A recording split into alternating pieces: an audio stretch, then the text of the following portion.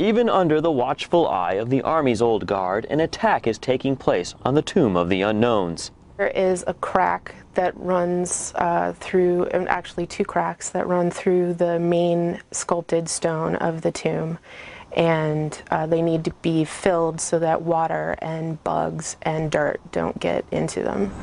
The crack has been steadily growing over the years. This particular crack is kind of an anomaly in the stone, and it's not known exactly how this crack came about, but there's a theory that it's from shocks during quarrying or transportation or sculpting. The Corps of Engineers and officials at the cemetery are working closely with the Virginia State Historic Preservation Office, as well as a multitude of federal and non-governmental agencies, to ensure the best possible solution in preserving this iconic symbol. This is the nation's gravesite, and the vision for it is for us to preserve it as long as we can. Millions of people come to the stone to acknowledge its significance and honor the sacrifices made.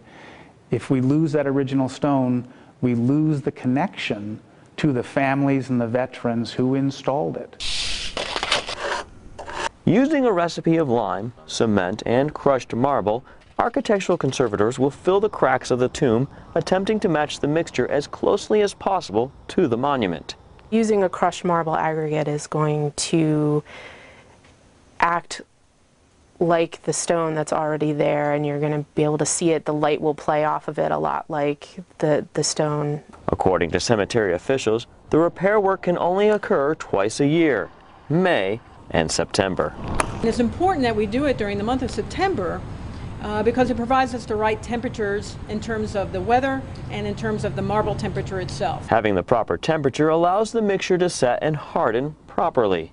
The work should take place over 3 nights, allowing preservationists to work without disrupting the public's experience at one of America's most somber tributes to its war heroes.